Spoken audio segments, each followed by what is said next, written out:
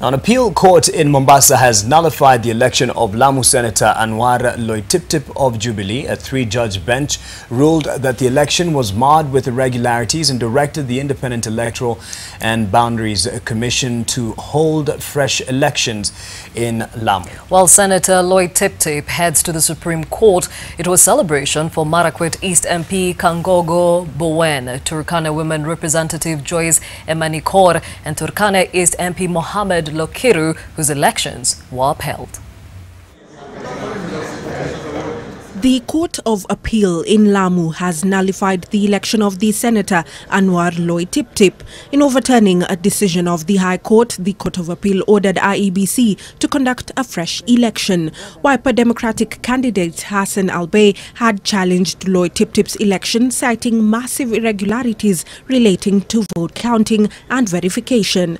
The Jubilee Senator, whose election had been upheld by the High Court, has vowed to move to the Supreme Court.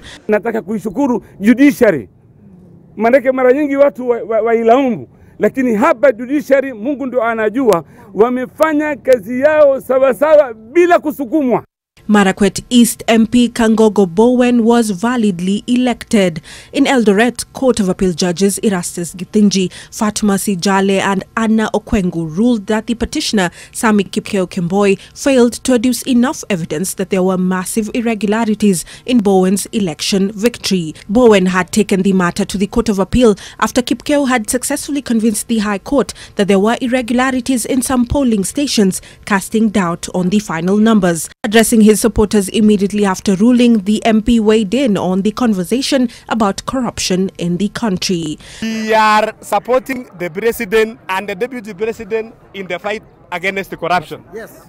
We support because these are the masses, these are people who are suffering because of corruption in this country. So we are saying we are ready for lifestyle audit.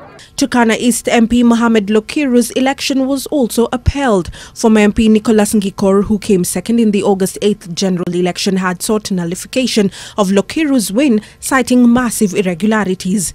Turkana Women Representative Joyce Emanikor has also been given mandate to continue serving in her position after the Court of Appeal dismissed an election petition over the seat filed by Pauline Lokiru. Three judges of appeal who ruled the matter noted that the petitioner failed to substantiate claims of massive irregularities in the election. Melmiendo, NTV.